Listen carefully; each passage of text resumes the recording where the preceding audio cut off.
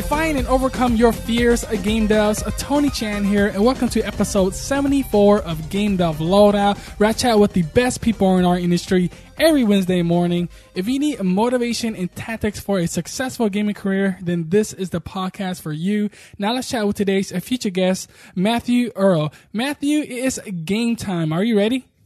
Yeah, I'm ready. Yes, he is the lead composer at Hexany Audio, which specializes in original music, sound, and voiceovers for games, VR, and interactive media.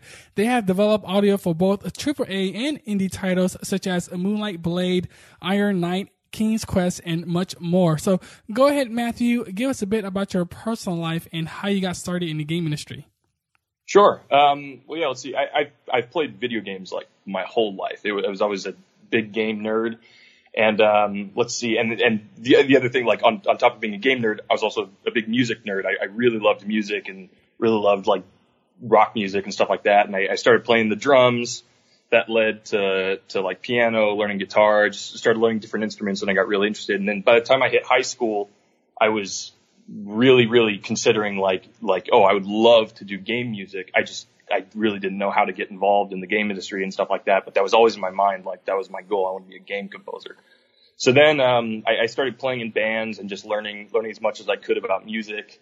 And, I started working at a local recording studio, working with different bands. So I built up, like kind of a sound engineering background and just everything that had to do with audio. And then, I guess how I got involved in video games was really my girlfriend, was going to school studying game art, and her school was developing a video game. And, she was like, well, you should do the music. And I'm like, okay, I'll do the music. So I did the music for the game, and, the game got, nominated for some intercollegiate award thing. And at that, ceremony, some of the people were saying like, oh, hey, I like the music and stuff. And then people came up to me afterwards, and those people ended up being like my first game clients. And then her teacher referred me. So just kind of friends and word of mouth. And then I started eventually working at Hexany, and then, yeah. And so it was going through that whole thing. But yeah, I did a little bit of sound design, did a little bit of music and stuff, but just the whole video game audio side, I just love it all. So. Awesome, man. And give us more details. So you're the leading composer. What is it that you actually like really do? Well, yeah, all I do now is pretty much music. So I head up our music team, and like whenever we get a game and stuff, I'll be writing like the majority of music and stuff. We have another composer at our company named Jason Walsh, and he's like the electronic guy, and I am not the electronic guy. So anytime we need something that's like awesome electronic music, I'm like, Jason, dude, do this. And then he'll totally kill it, you know? But I focus mainly on orchestral and more acoustic music. I record a lot, so. Oh, I love orchestral music. Are you a big fan of Nintendo's orchestral music, like in Super Mario Galaxy? Oh yeah, of course. Yes. That's always amazing. Yeah, I love all the old Nintendo games are big inspiration. So what is something we probably don't know about composing a music that we should? I guess like it's become like kind of a romanticized thing where people think it's all like, you know, like pen and paper, like writing music, stuff like that, or the other way around. But it's very, very digital now. It's a lot of like recording and multi-tracking, and a lot of it ends up just being done by yourself. A lot of the non-music crowd knows that, but I guess of the music crowd, a lot of people don't understand how important it is to know like sound engineering and how to record yourself and actually have that sound great. Because that's all people end up really caring about in the end. They almost like don't even care about how great the music is. They care about how great it sounds. So people need to be able to like produce something that sounds really professional. So. Yeah, you're absolutely right about that, especially for podcasting, because podcasting is all audio, and having that sound quality on point it makes a huge difference. If like it could easily turn a person off and stop watching your show if your sound quality is bad. Even if you have the best content out there, if that quality is bad, they're gonna stop listening to it. So yeah, I definitely understand where you're coming from that. Of course, if you take Mozart's Requiem, which I consider like one of the greatest pieces of music, and you put it in just like general MIDI sounds, and you know, like no. Like it's no one's gonna listen to it, you know. That's the idea. Like, so sound quality is definitely important. What are other common mistakes, even at a pro level, do you see people doing? I guess over scoring their games, as in like writing too much music and just never having a moment of rest. because I think contrast, and I think that goes outside of music too. Like having contrast and dynamics is really important in games to have, moments of rest from overstimulation and then coming back. And, that goes with like dialogue too. Like I notice a lot of games, they try to force too much dialogue in too short amount of a time. But in video games, like a lot of it is the player just running around thinking and they need that rest. Oh, how would you balance that? Like, how would you know when to give that player, of course, when you have a serious moment, that's when you probably put in that intense music, but how do you know when to balance it out, like to take it out so the players could think, like you said?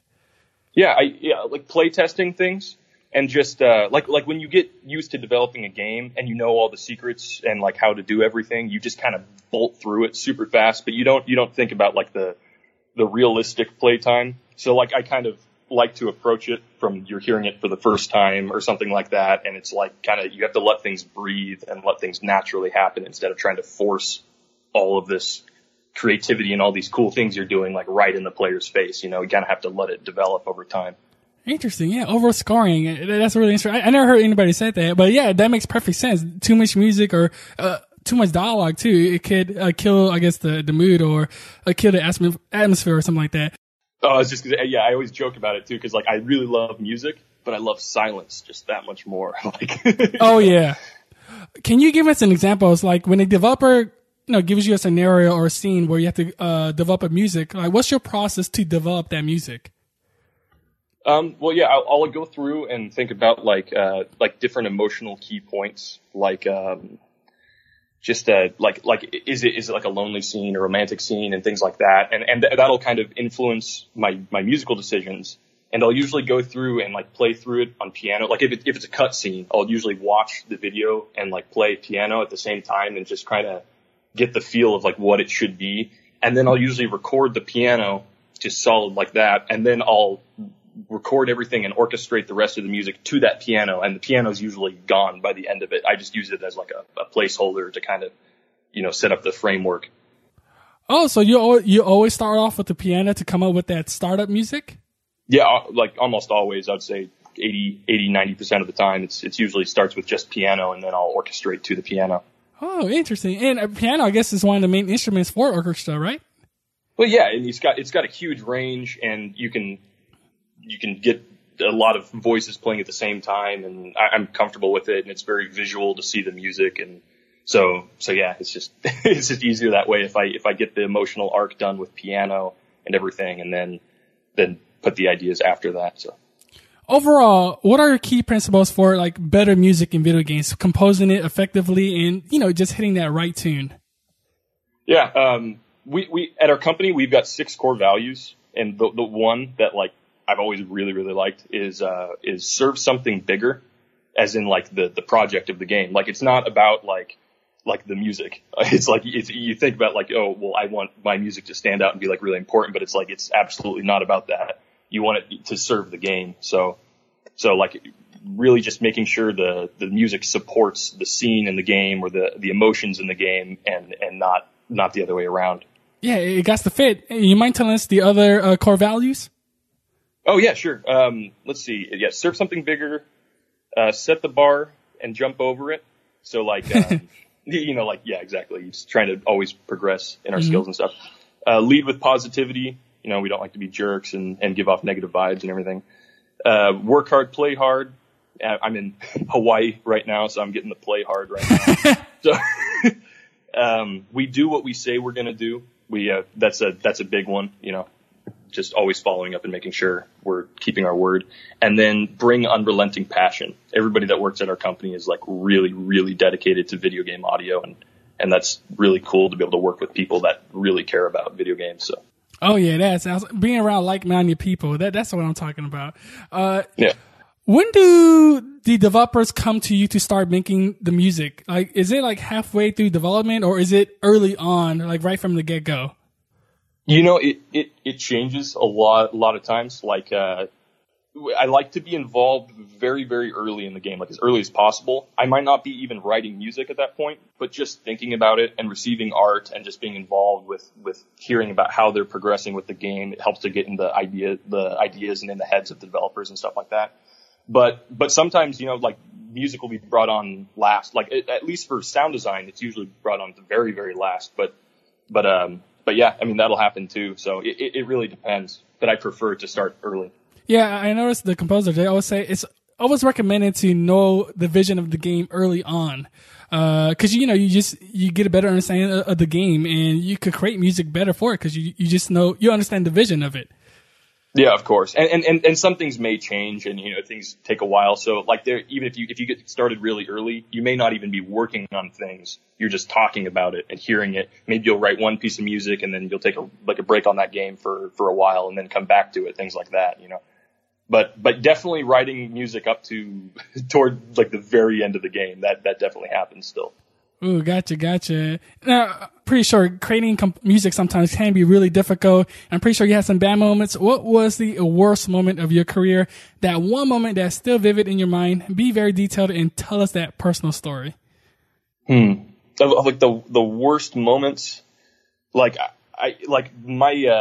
career has not been that long, honestly. So it's like, I think I've been pretty blessed in the way things have been working, but I do remember feeling stuck, especially before I really started getting into video games, because there was that thing where I used to be teaching music that full time, and that was my main source of income. I played in bands and taught music, and I kept thinking yeah, I want to be a video game composer, I really want that, but I don't know how to do that. And then eventually it was just kind of well, I should just start doing it. And so I kind of started doing it and putting feelers out and talking to different people. And then my girlfriend was definitely pushing me there and was like, oh, you should put a portfolio together.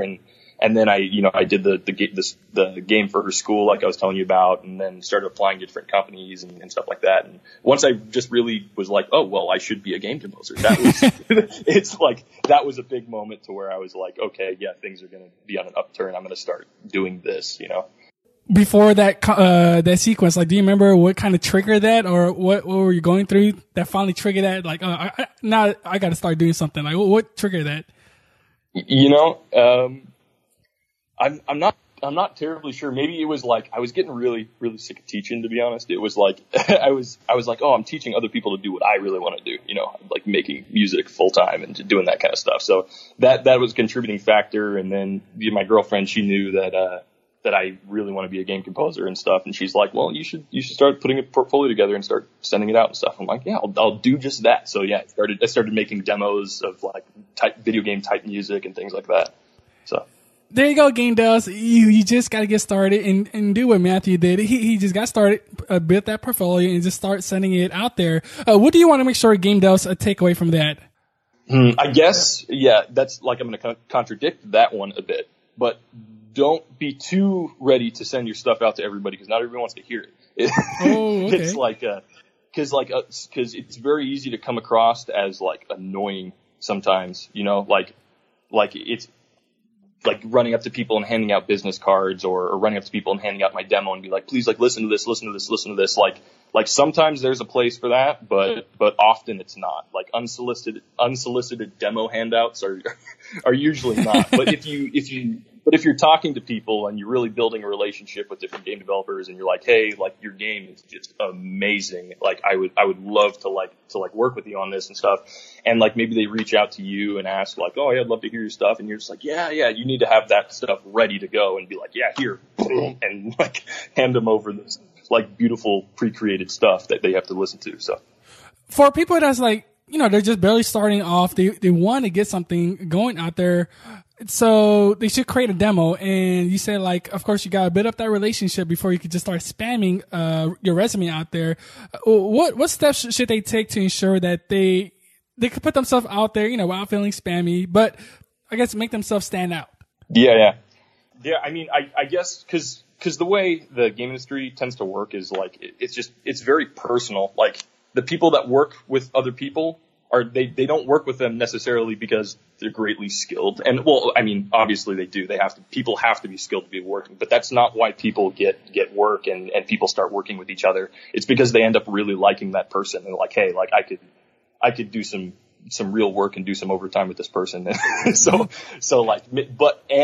they're a killer, whatever, you know, a killer sound designer, killer composer, like, yeah, I'm going to start working with that person. They seem really cool. So that's a big thing. So just being at all the conferences and making friends, but also being ready and being really skilled at your craft. So if somebody does ask, like, hey, I want to use you for something, that you don't have to be like, oh, well, let me think about it. Let me put it together. Like, have all that stuff ready to go and be like, bam, this is what I do. I like that. Be ready at all times. Yeah. What are bad recommendations do you hear in your profession when, like, you know, advices that other composers are giving other people? Like, do you hear any bad recommendations?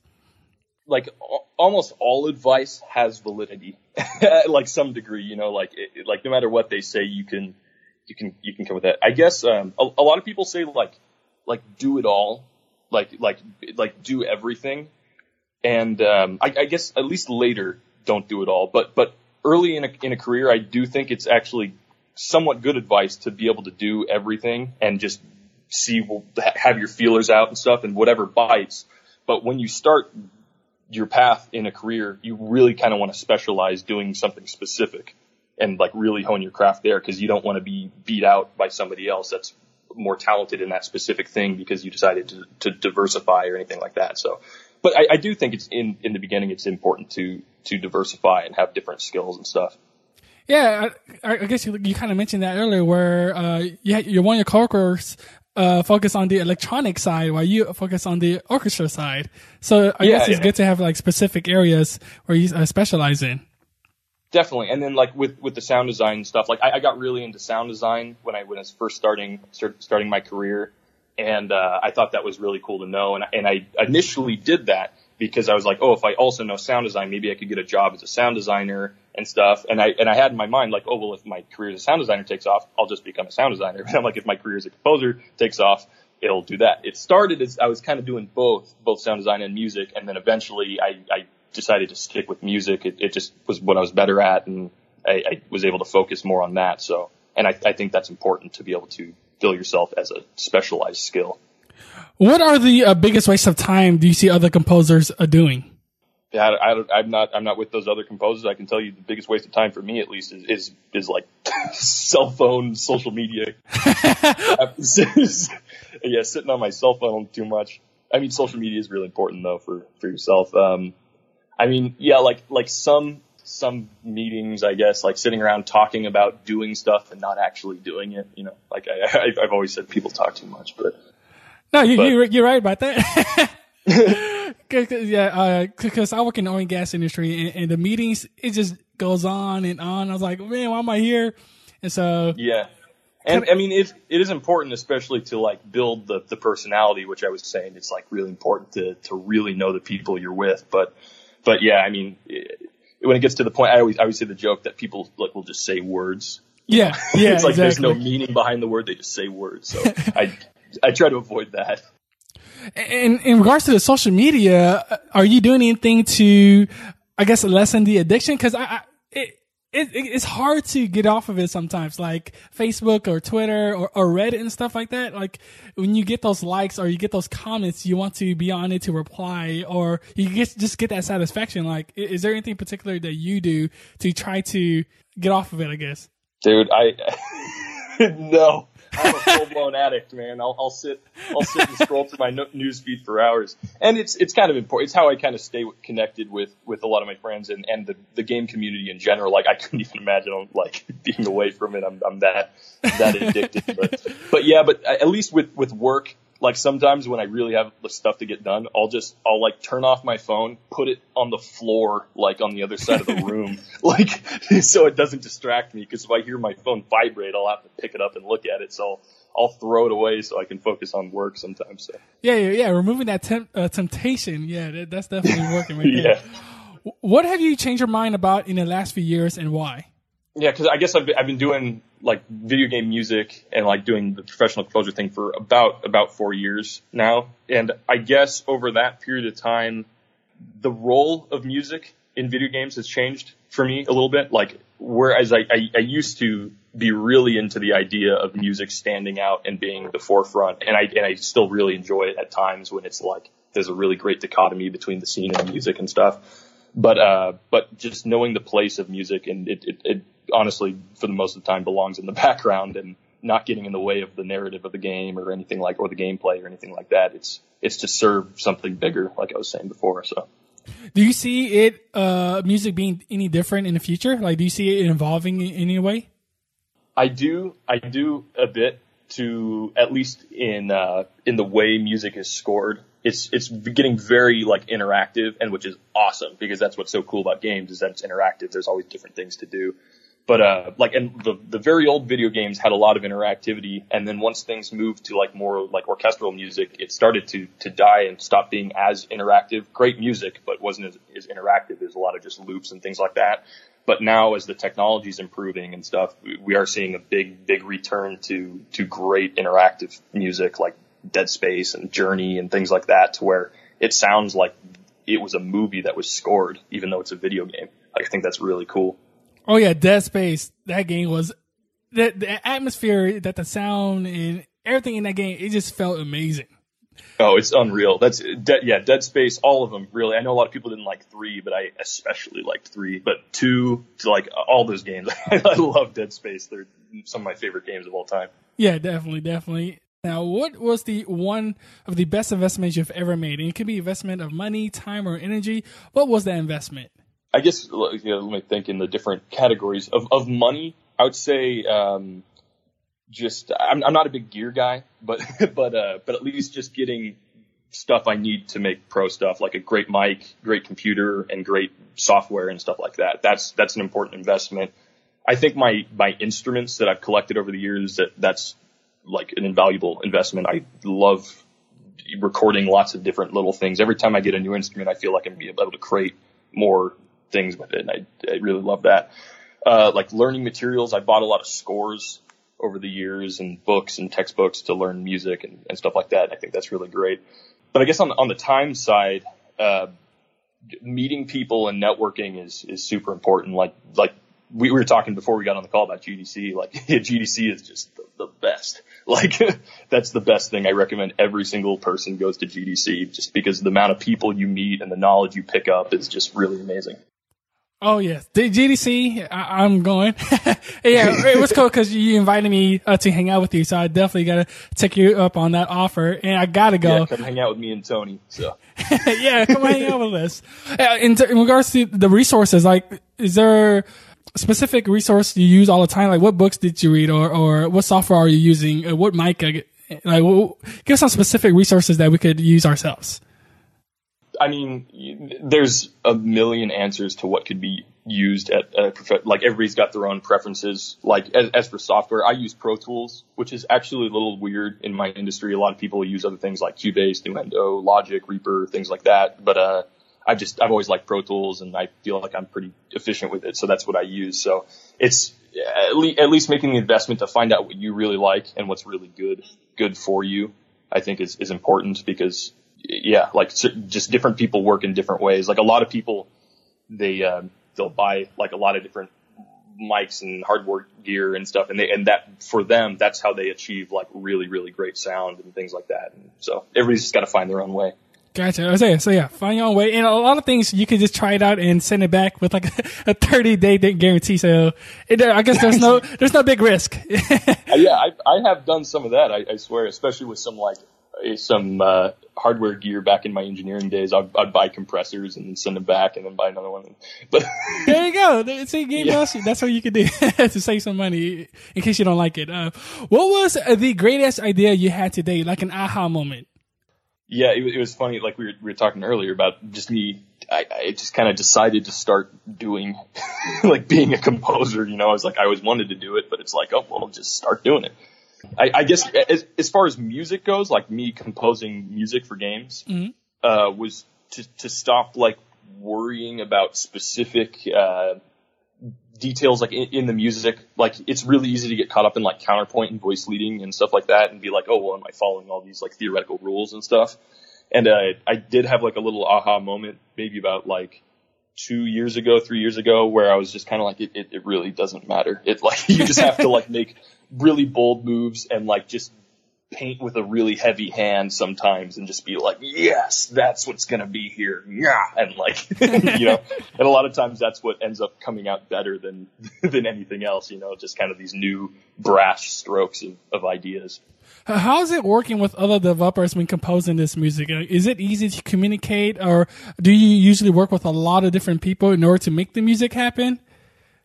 Yeah, I mean, it's every client we work with works and communicates in a totally different way.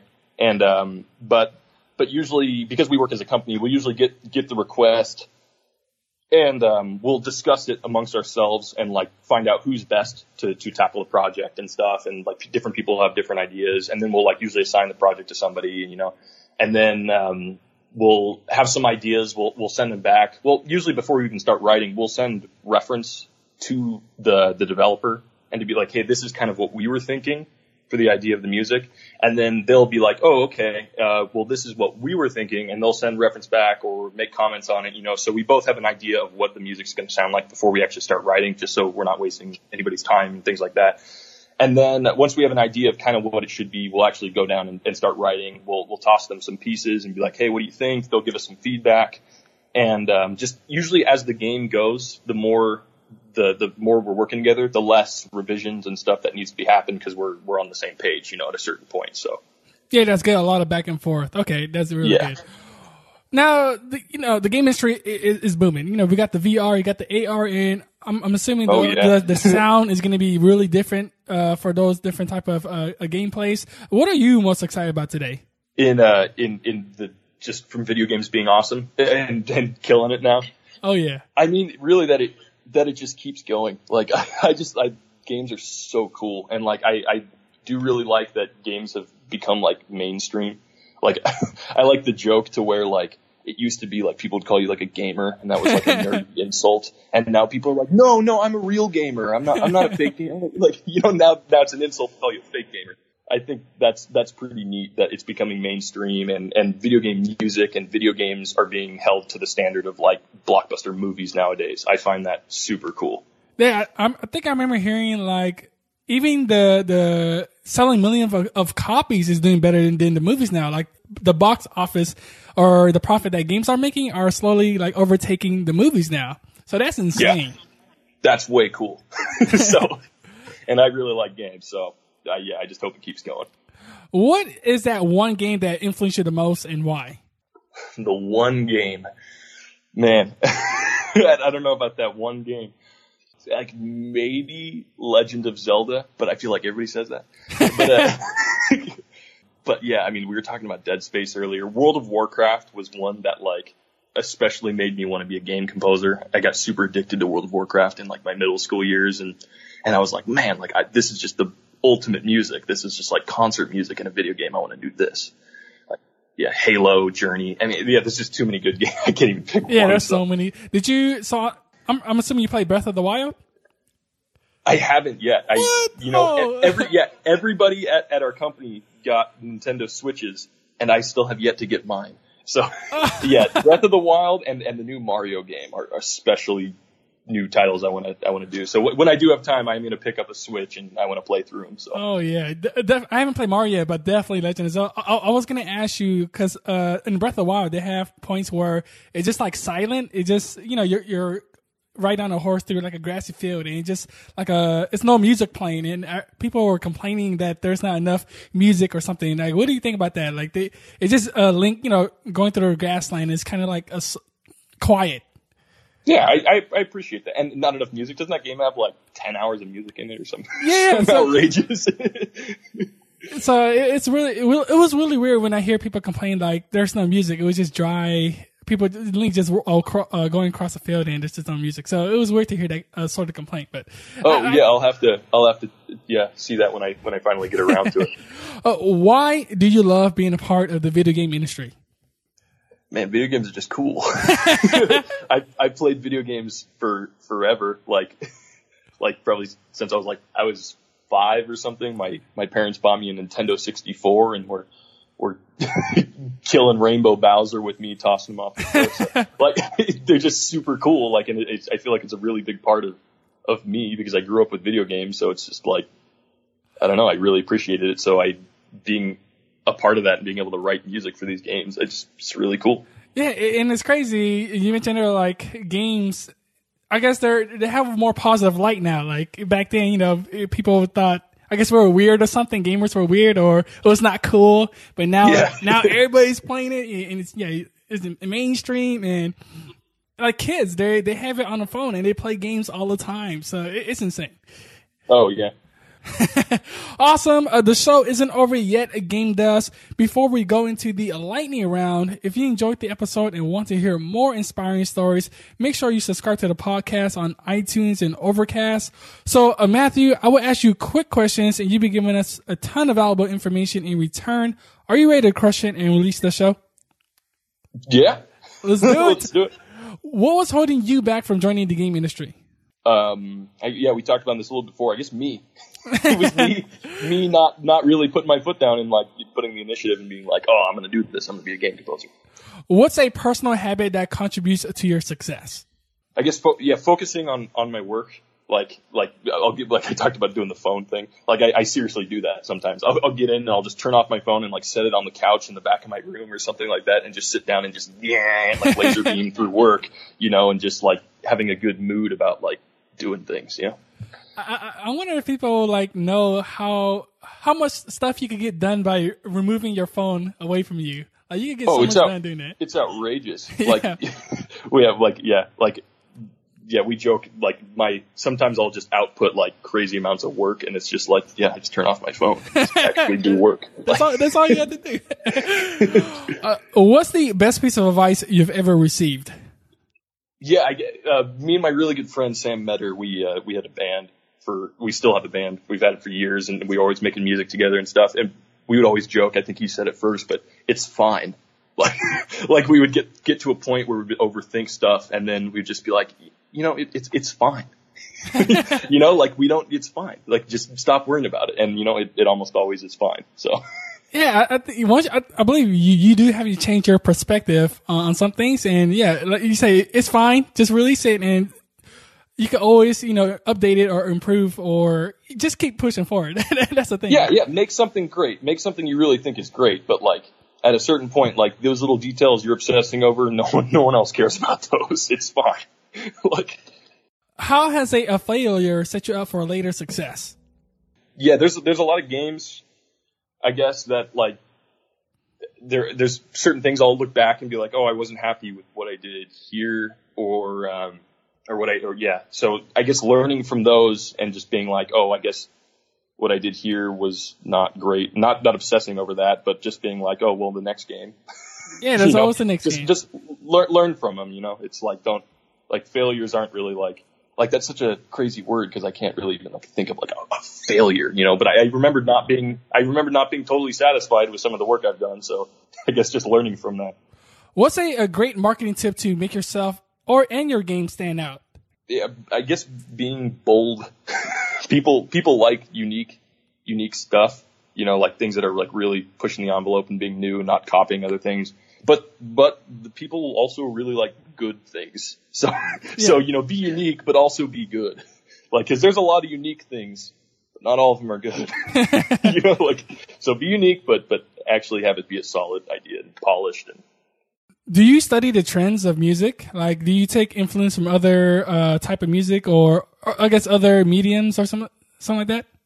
Yeah, well, I mean, I'm always listening to game music, like other things that like my friends and other game composers and stuff are doing. It's always really cool to hear. I listen to a lot of 20th century classical music, like late romantic music, but into the popular music world, like metal. I've always been a big metal guy. I have my own metal band and stuff. I've always listened to metal. I freaking love metal. But anything I'm doing that may be unique, I guess I'm always listening to weird stuff. Like this morning I was listening to the differences. There was a guy talking about the difference between Persian, Turkish and Arabic music and like the subtle differences of the microtones. Like I guess things like that. It's always good to be listening to really weird stuff to expand your ideas. Yeah, because you might take some influence for that. You never know. Yeah. I don't know if I need to do something that's like kind of a Middle Eastern themed game, and I need to know the difference between Iraqi and Turkish music. If we want to become composers, what resources should we start using today? The internet. Absolutely, the internet. I feel like everything I learned was through the internet, and then just books I've bought through the internet and things like that. So there's just an infinite amount of people and information there. So just be talking to people on the internet, watch every video of the subject you want to know about on the internet, and yeah, just can you so much knowledge. Can you recommend like one book in particular that you found the most helpful? One book, at least for like everybody's going to find something that's like more helpful for them. But at least for me, I thought The Art of Counterpoint was a really breakthrough book for me for learning species counterpoint and voice leading and stuff like that. Yeah. Okay, yeah, I definitely I'm gonna link that up. Yeah, it's a music nerd book, so don't beat yourself up about it if you don't read it. But it's very cool for if you want to be a composer and learn more about counterpoint. So. This next question is a bit of a doozy, so take your time if you need to. Imagine you woke up the next morning in a brand new world and you knew no one. You still have all the experience and knowledge you currently have today. Your food and shelter is taken care of, and you have a laptop. What would you do step by step on the path to join and become successful in the game industry? Oh no. Let's see. Start from the beginning to the end. Like, what would you do step by step? Oh my gosh. Yeah, I guess I would take that laptop. I have my money. Is that good? Do I still have my resources? You said like everything's taken away, but then because it is important, like I would need to buy some new gear. I don't think that laptop would be good enough. Okay, yeah. I guess, yeah, you have money. You got money. Cool. I would probably buy a new computer would be the first thing because I need something a little more powerful to run my software and stuff. I would create what I used to create, definitely. I would get a lot of my music together, start to put together things that I think sound great. I would use that. If I still have that laptop and I didn't sell that laptop, I use that laptop to look up Gabe Dev Hangouts and stuff like that. Find out where they moved GDC to since the apocalypse, and try to save up money and try to attend GDC and just start to get back into it and meeting people and trying to create friendships. And then if those friendships turn into working relationships, then share them with this music that I created and be like, hey, like it'd be awesome to work together. Like let's make this happen. So. I guess that would be there, but yeah. I like that because you gotta build a relationship first before you could just start putting your stuff out there. Oh no, absolutely. And you've been to GDC before, right? No, this is gonna be my first one. Oh, awesome! Yeah, GDC is the best. But like, yeah, there's a ton of people you'll see. They're really eager and they really want to get involved with people, which is great, but you'll see them, they're a little too eager, and they're running around and they're just like, hey, I'm a composer, like here. And they'll like just pass out like copies of their CDs to like 10 people in a group and like shoot out their business cards like a machine gun, and it's like, that's not super attractive. That's not who people want to work with. Like find some people that like you think are really cool and they'll probably think you're really cool. And then you can talk with them and build relationships. Nice. Well, we have reached the end. Go ahead and give us one last parting piece of guidance in how we can connect with you, and then we'll say goodbye. A piece of guidance and how you can connect with me. Well, yeah, you can connect with me everywhere, I guess. Facebook is what I use most often. My full name is Matthew Carl Earl, Carl with a C. So yeah, if you want to add me there, ask me questions or whatever, go to GDC for sure. Meet me there. If you see my big hair, just stop me and be like, hey, I heard you on the podcast. Like, let's hang out. And be like, yeah, let's hang out. Hexanyaudio.com is our company's website. You can find more info there and contact information and stuff like that. So, guys, he invited you to GDC to hang out with him. So definitely take up on that offer. I'm going to be there too. I'm going to make a huge effort to make sure I be there. Matthew, it's been a pleasure. Thank you so much for sharing your journey with us. For that, we are truly grateful, and we will catch you in next time. Oh, of course. And yeah, let me give my email real quick. I forgot if you guys want to ask me any questions or anything. It's MEARL, so M Earl at hexanyaudio.com. Guys, he just gave you a personal email. Yeah, you definitely got to hit him up now. Yeah. Well, thanks for having me. This was fun. Definitely. Thank you, Game Devs, for listening. I really appreciate your time, and I'm hoping you're having a great holiday. Go to GameDevLoadout.com and type in the number 74 in the search bar to find Matthew episode for all the awesome show notes. Until then, keep on making great games. I'm Tony Chan, and I'll catch you next Wednesday on the Game Dev Loadout podcast. Peace.